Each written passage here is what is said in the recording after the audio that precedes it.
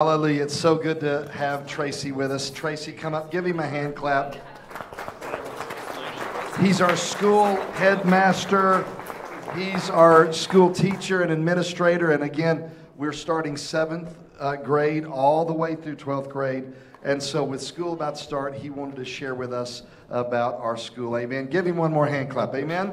Praise the Lord.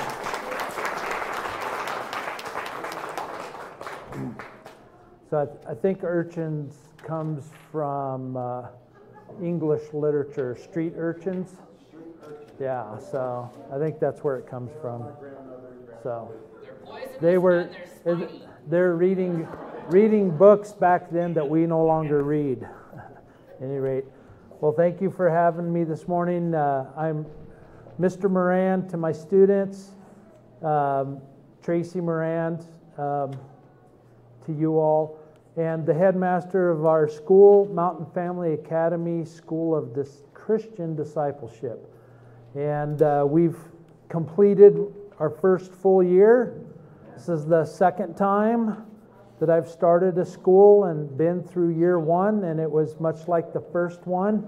I'm amazed that I made it, and I'm not prepared for the next one.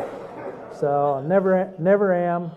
As soon as summer comes, to me, the clock starts ticking on the new year. So I don't know if teachers relax during the summer, but I can tell you administrators do not.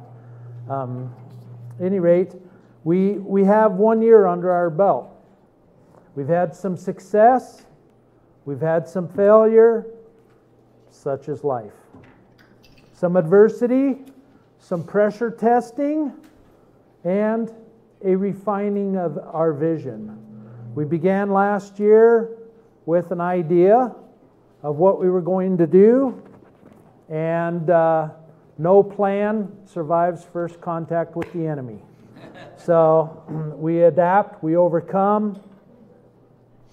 And one lesson that was driven home this year, to me, it's not the first time I've had this lesson. By the way, teachers learn in school. That frequently I think I might learn more than the students. But one lesson that was driven home this year is we are a school of discipleship, not a reform school. And there's a world of difference between the two. We're here for those who want it, not for those who need it. There's a need for a reform school, a pressing need, a need that keeps coming up. Every school that I've been involved in, there's almost every year, there's parents that are desperate. We need you. This kid, fix them, right?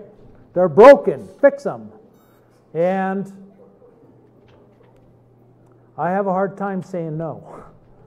But that's a different calling.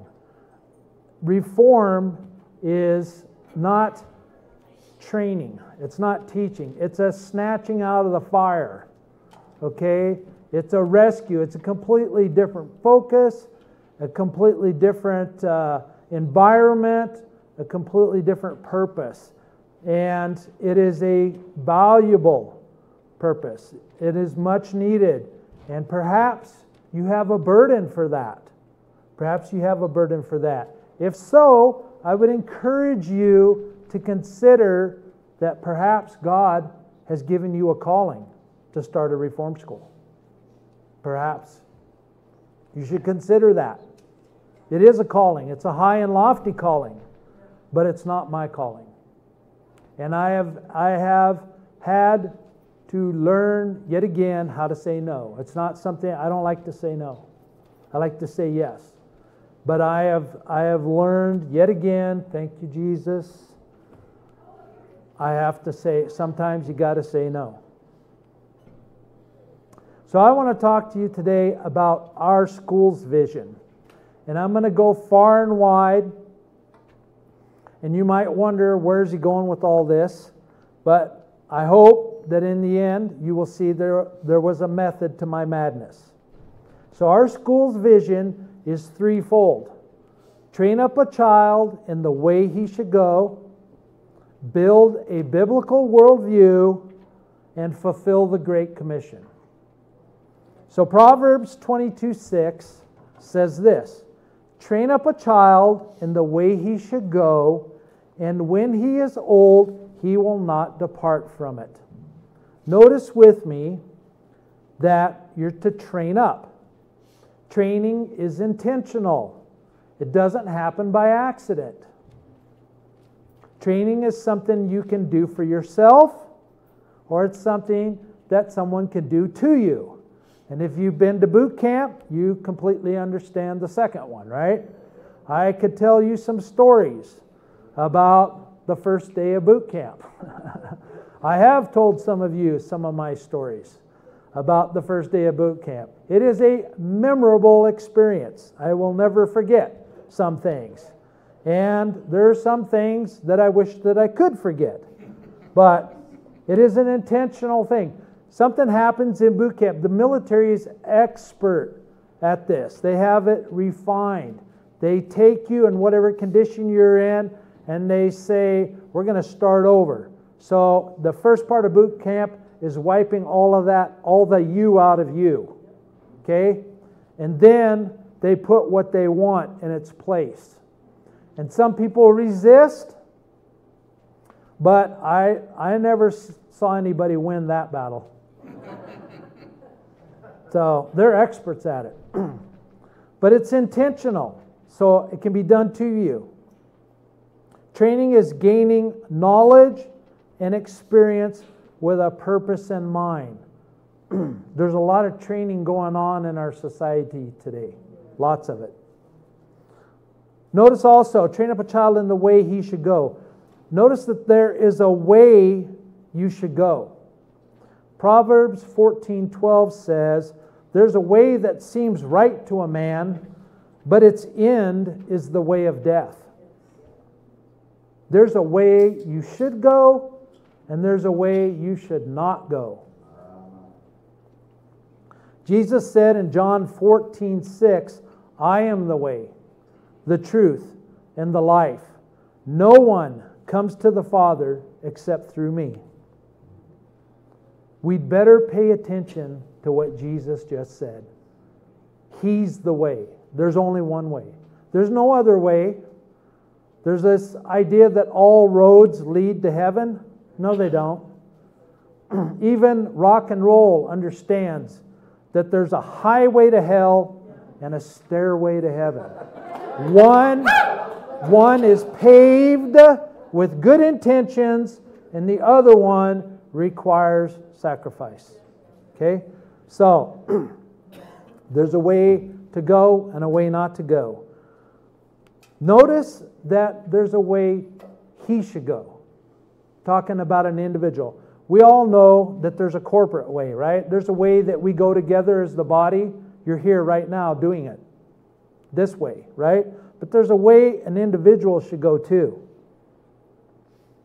James says in James 1:5-8, if any of you lacks wisdom, let him ask of God, who gives to all liberally and without reproach, and it will be given to him. But let him ask in faith, with no doubting. For he who doubts is like a wave of the sea, driven and tossed by the wind. For let not that man suppose that he will receive anything from the Lord. He is a double-minded man, unstable in all of his ways. So, when you ask for something from God, do not doubt that you will get it. Right? That's not what he said, though, is it? Let's go back and read it again. James said to ask God for wisdom without doubting, right? He didn't say that you can ask for whatever you want without doubting. There's this idea that whatever we ask, if we ask it without doubt, somehow we've obligated God to give it to us. That's not what the Bible says. So when we handle the Word of God we need to do it with great care and read what's there. Perhaps you thought, as I did for a very long time, that money is the root of all evil. That's not what the Bible says. That's what the world says. That's what the world is teaching right now as they raise up good little socialists. Okay? The Bible says the love of money is the root of all kinds of evil. There's a difference.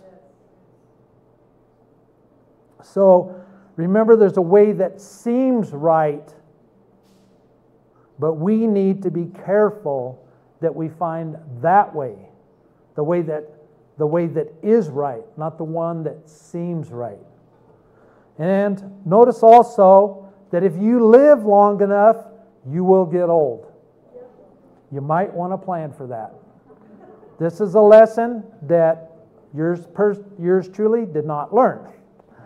When I was growing up, it was during the Vietnam War. And so every night on the evening news, Walter Cronkite would tell us how things were. Things are going bad. Lots of guys are dying. This was the expectation of me and all my friends, that once we got out of high school, it's off to Vietnam. Perhaps some of you remember the Fixin' to Die rag. And that was a song that I learned as a kid. Whoopee, we're all gonna die, right? So I remember the Tet Offensive unfolding on TV. I remember my parents watching with great concern. I had a brother that was in the Marine Corps, and he went to Vietnam. And we all expected to go. And I expected to go there and die because my brother went there and died. Came back in a body bag. So my expectation growing up was, you're not going to make it to 18. You're not going to make it to 21. You're not going to make it to 25. You're not going to make it to 30. I'm at 62. I still have that in me, but here I am, 62 years old, retirement is approaching or whatever, and I'm not prepared. I'm not prepared. I comfort myself with the thought that retirement is not in the Bible. Okay? So, when I am ancient of days, I will be teaching little kids, probably. My old English teacher from high school retired and taught a preschool. And he said, this is the best teaching there is. They're little and they look up to you like you're a god. And they listen to everything you say and they do what they tell you. And he said, this is awesome. I should have been doing this all along. At any rate, I may be doing that. If you train up a child in the way he should go, he will not depart from it. That's a pretty bold promise, don't you think? How come children who grow up in the church leave it when they get older? Maybe we are training them to go in a way that isn't the way they should go. Which raises a very important question. Whose responsibility is it to train up a child? I've had parents lay on me responsibility. I've seen people do it to churches. People do it to schools. Let's see what the Bible says. Deuteronomy 6, 4 through 9. Hear, O Israel, the Lord our God, the Lord is one. You shall love the Lord your God with all your heart, with all your soul, with all your strength. And these words which I command you today shall be in your heart. You shall teach them diligently to your children, and shall talk of them when you sit in your house, when you walk by the way, when you lie down, when you rise up. You shall bind them as a sign on your hand. They shall be as frontlets between your eyes. You shall write them on the doorposts of your house and your gates. It's the parent's responsibility to train up the child. The church may help, the school may help, the family may help, but it's the parents' responsibility. And there's a reason why. When they're the most impressionable, when they're the most learning the most, you learn more in the first 5 years of your life than you will learn in the rest of it. It's amazing. You take this little helpless blob, right, that can't feed itself, can't dress itself, can't even sit up, can't hold up its head. It really unnerves me when people hand me a newborn and their head. I'm like, when they can hold their head up, then you can hand it to me. Until then, no thank you. I don't want to break it, okay? Even with my own, I was very much always supporting the head. They learn so much in the first 5 years. They are learning machines. They're always learning. They're always learning. Beware. They're always learning. They're watching everything you do. They're learning from everything you say and everything you do. If you don't want your child to run away from you when they're older, do not play chase with them. You're teaching them to run away. Don't be angry with them if you say it's time for dinner or time for a bath and they're down the road. You taught them, okay? It's your responsibility. We can help you, but it's not my responsibility.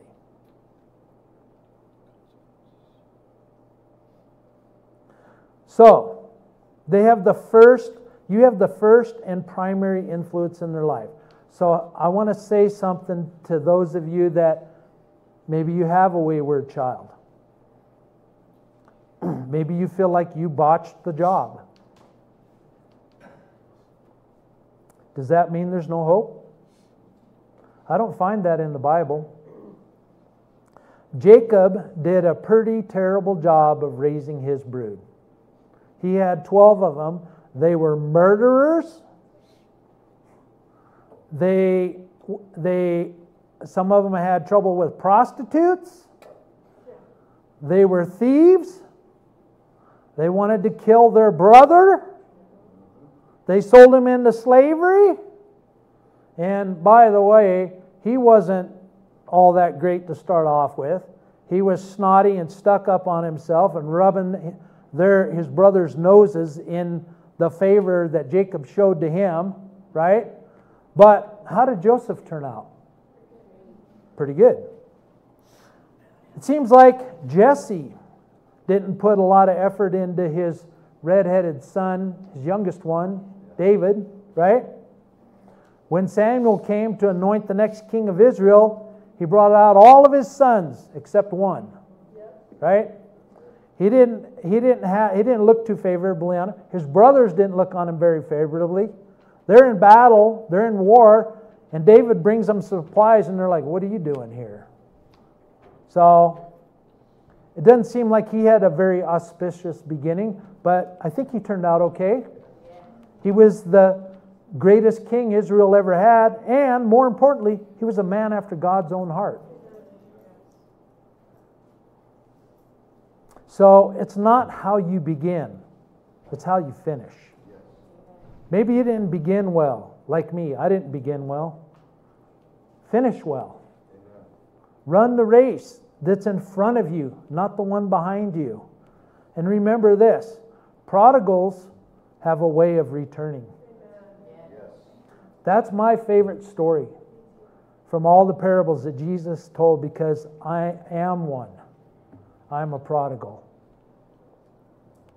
Ultimately, your child is on loan to you anyways. They don't belong to you. They're just on loan to you from God. So seek God's help and start fresh and go forward and believe.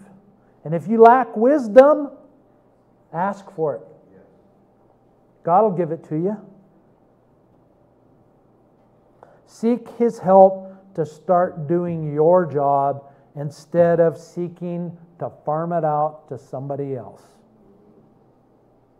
The second thing that we want to do in our school is develop a biblical worldview. So what is a worldview? It's not that difficult. It's just the way you view the world. Okay? Everybody has one. You started forming yours the moment you were born. It's naturally self-centered. And what does that mean? It means I can't see the world from any perspective but this one. I can't see it from yours. I can't see it from yours. I can see it from mine. So it starts with myself. The center of it is right here. Right here, looking that way. Okay, does that mean it's selfish? Left to my own devices? Yeah, it's going to be. But it doesn't have to be. You can expand your worldview. You can direct it. Out of all the people in the world, there's only one person you have any hope at all of changing, and that's you.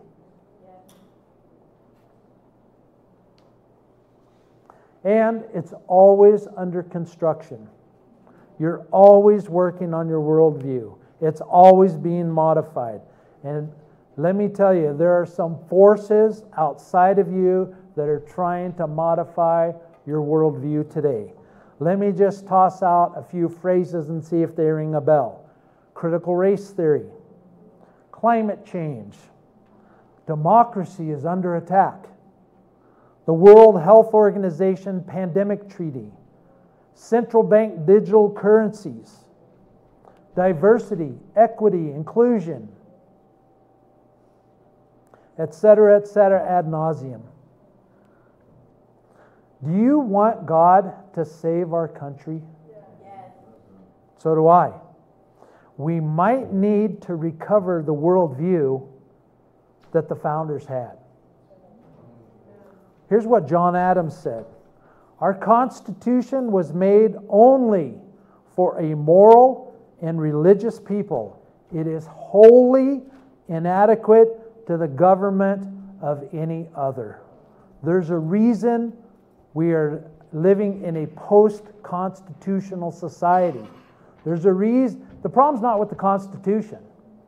The problem is that the people in our country don't have the worldview that is moral or religious. So if we want the Constitution to work, we've got to get that worldview back. Now, your worldview is based on something. For many people, it's their experience. And here's some reasons why that's not the most reliable foundation. Your experience is limited by time, your lifetime, your inability to exist anywhere except the present. And you need to sleep, you need to eat, you need to work. You're limited by time. It's limited by location. You can't be in more than one place at one time. You can only see things from where you are. And you're limited by your own understanding. There's a limit to how much you can understand, how much you can know. And you can be deceived. But can I just point out to you, there's a place, there's a person who doesn't have any of those limitations. That's where we want to get our worldview. What kind of worldview do you want to have? I want one that's grounded in reality, that's accurate to what's really going on in the world, not just my perception. I want one that's of a timeless quality, that's going to be good today, tomorrow, and for all eternity. It's hard to conceive of eternity because we're stuck in time. But if you think of our life as an endless journey, and you're on step one right now, this life, the next step is into eternity. You might want to make sure you make the right step. And it should help you get where you want to go. It should be useful. There's really only one place where you can get that kind of a worldview. Ecclesiastes 3:14 says, I know that whatever God does, it shall be forever. Nothing can be added to it and nothing taken from it. God does it that men should fear before Him. Isaiah 46, 9 and 10. Remember the former things of old, for I am God and there is no other. I am God and there is none like me, declaring the end from the beginning, and from ancient times things that are not yet done, saying, my counsel will stand, and I will do all my pleasure. Hebrews 13:8. Jesus Christ is the same yesterday, today, and forever. Revelation 1:8. I am the Alpha and the Omega, the beginning and the end, says the Lord, who is, and who was, and who is to come, the Almighty. That's where we want to get our worldview, from that place. The third thing that we want to do is fulfill the Great Commission. Matthew 28, 18 through 20 says, and Jesus came and spoke to them, saying, all authority has been given to me in heaven and on earth. Go therefore and make disciples of all the nations, baptizing them in the name of the Father and of the Son and of the Holy Spirit, teaching them to observe all things that I have commanded you. And lo, I am with you always, even to the end of the age.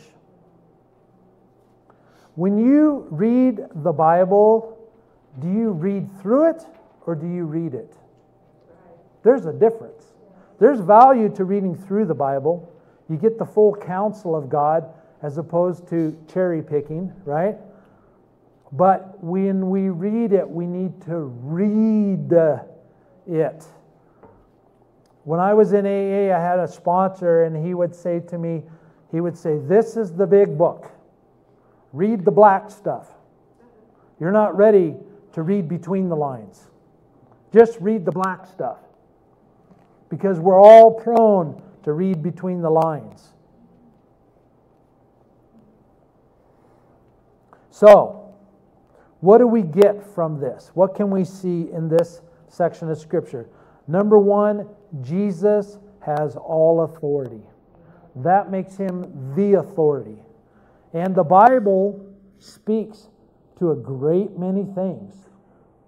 If we want to know the truth of something, that's where we need to start. Not run there after everything else has failed. And we're to make disciples, not converts. There's a world of difference between the two. Basically, a disciple is a convert who wants to follow Christ. So you begin as a convert, and hopefully you move on into discipleship.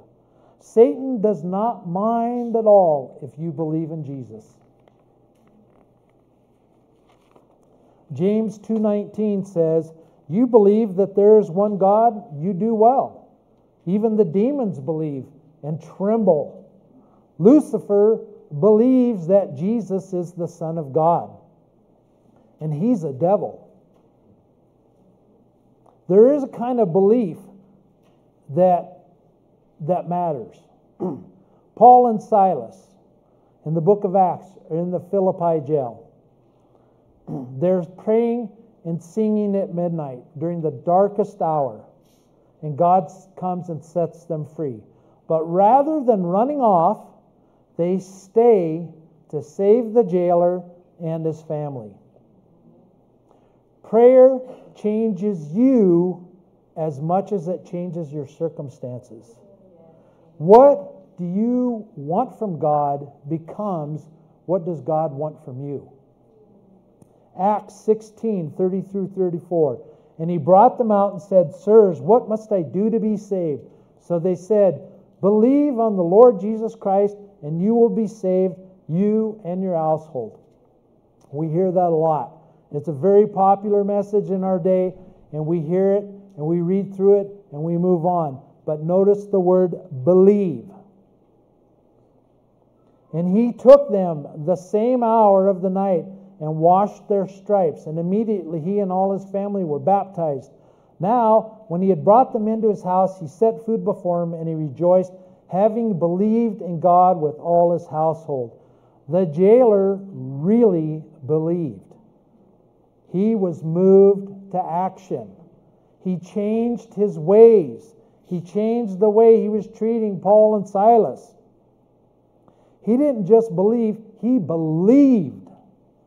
Sometimes that change happens quickly. That's not my testimony. Sometimes the biggest changes come after time. So, let me expand on that for a second. There's a lot of times that I sit in a church and somebody will give their testimony and say, I came to the Lord and then this and everything changed and so on. And you get the idea that there's only one way. That if it didn't happen to you that way, then you're not doing it right. Remember what I said earlier about how you start running isn't what matters? Finish well. That's what matters. He's not going to say, on the day that you see Jesus, he's not going to say, well, you kind of blew it at the beginning.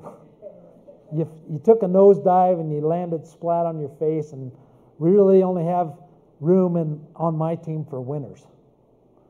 He's not going to say that. He's going to say, well done, good and faithful servant. If you're not that today, let today be the day that you start to be that. You can't run the race that's behind you. You can run the one that's in front of you. Sometimes change, I think one of the biggest things that makes a difference about the change is this idea of baptism. Okay? What does that mean? Baptize them in the name of the Father, the Son, and the Holy Spirit. There's a rite of baptism that one goes through to make a public declaration that they've committed to following Christ. But baptizo means to dip repeatedly, to immerse, to submerge, to cleanse by dipping or submerging, to wash, to make clean with water, to wash oneself, to bathe, to overwhelm. Are you overwhelmed? Are you being made clean? Are you washing yourself in the Word by immersing yourself repeatedly? Some stains take a little scrubbing.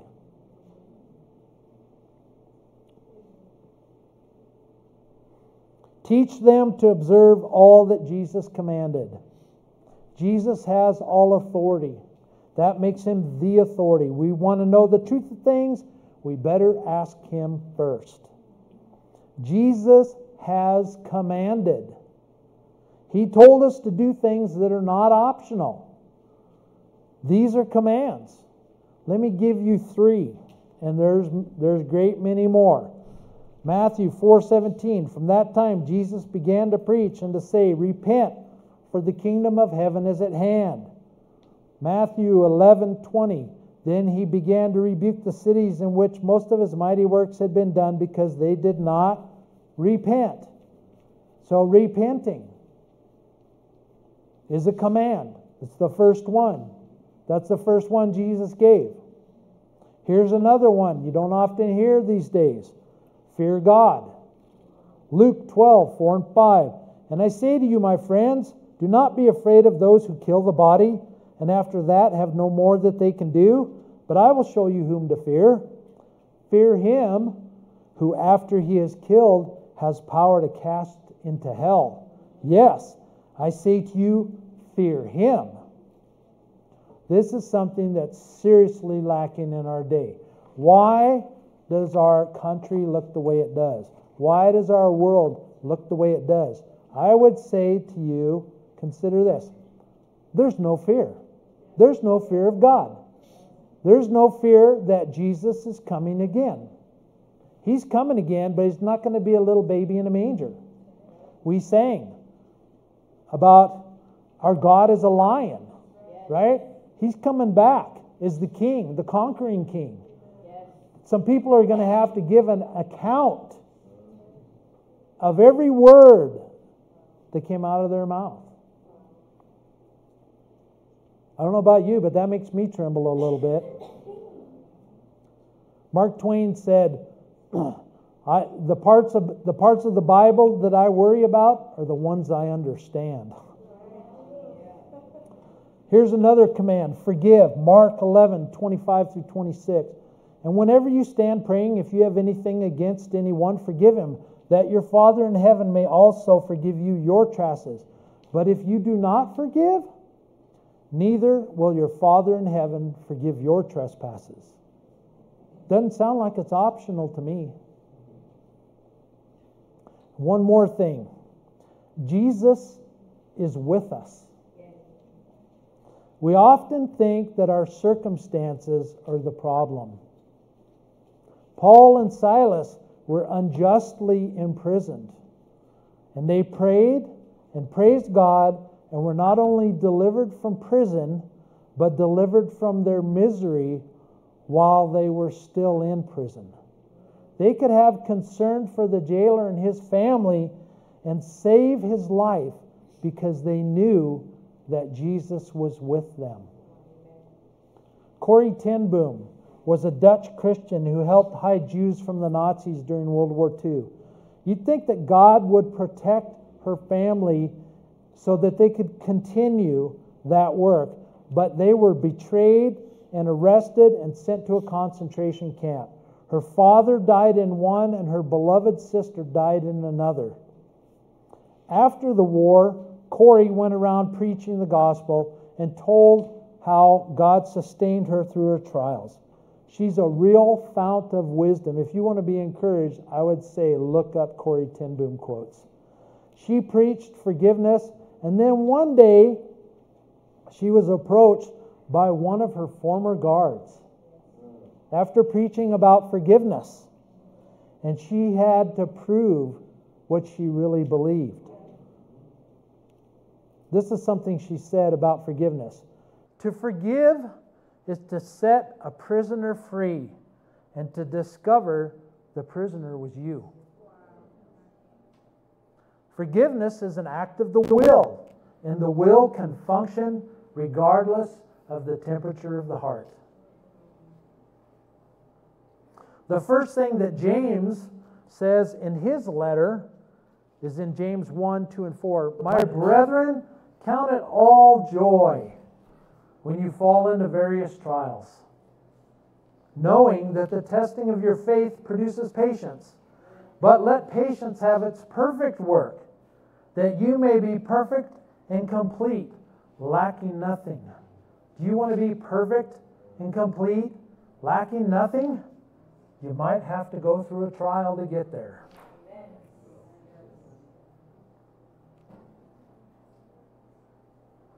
We will have tribulation. It's guaranteed. Jesus said in John 16:33, these things I have spoken to you, that in me you may have peace. In the world you will have tribulation. But be of good cheer. I have overcome the world. Read the Bible. This world is headed for tribulation. In fact, we're already in it. I would encourage you on your own to read 2 Timothy 3. We live in perilous times, and it's going to get worse before it gets better. But if you read the end of the book, when I get discouraged, I go and read Revelation 21 and 22. That'll perk you right up. What do our children need to navigate the world that we live in? They need to be trained up in the way they should go. They need a biblical worldview, and they need to move past conversion and into discipleship. They need to become disciples of the Lord Jesus Christ. Isn't that what we all need? The Bible's pretty clear we're headed for trouble. You can see the storm clouds. There was a movie last night We're going to need to get a lot closer to God than we have ever been before. As it turns out, that's what we always needed. Oh, and one more thing. How do you build a worldview? We just did.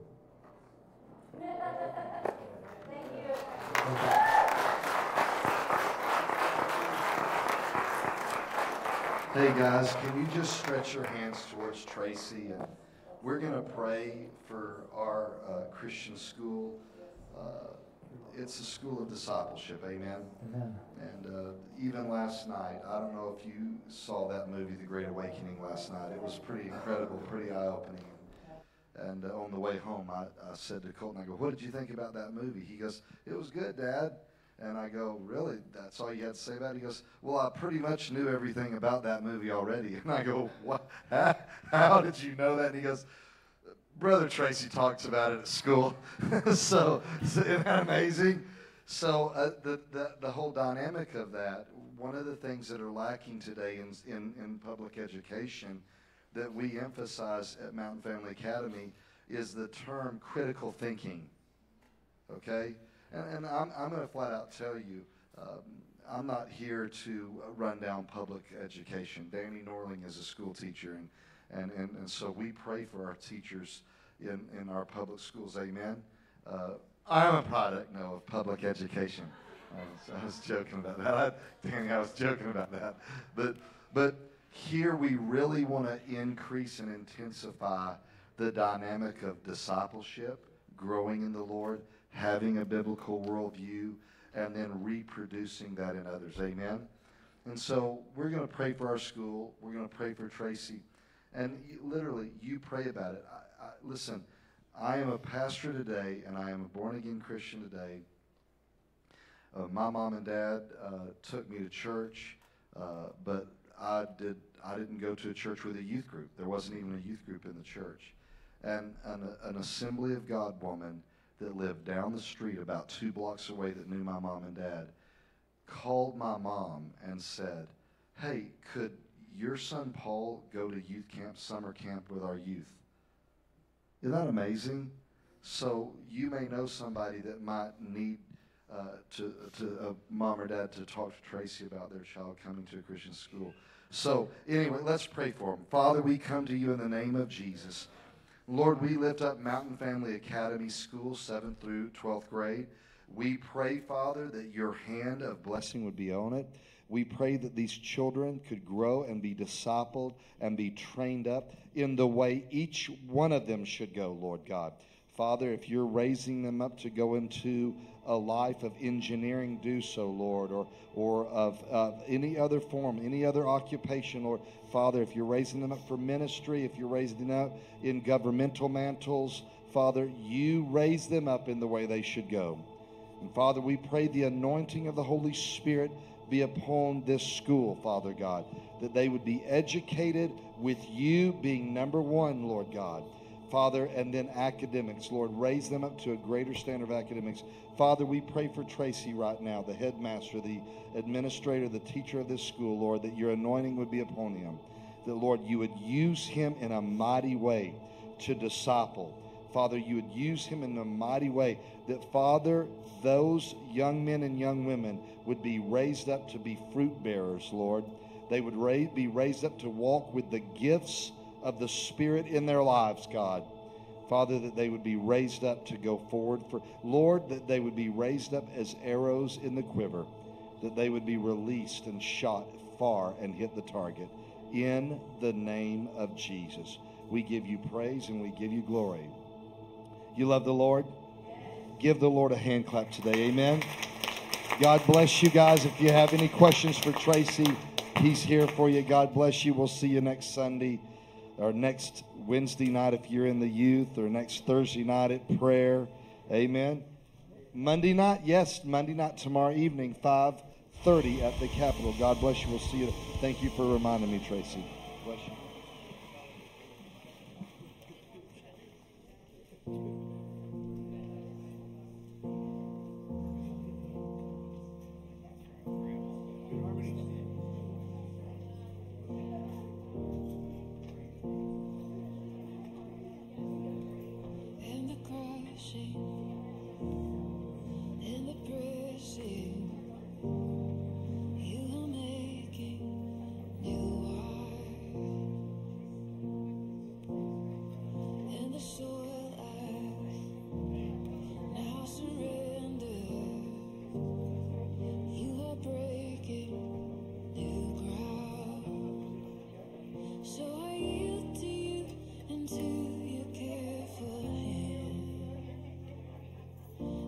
trust you, I don't need to understand.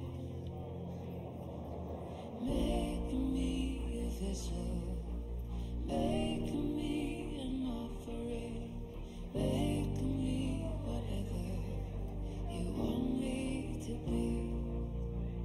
I came here with nothing, but all you have given me. What's that? Jesus, bring new wine out of me. Yeah. In the crushing, in the pressing, It's called The Great Awakening. making new wine. That was on YouTube Premium.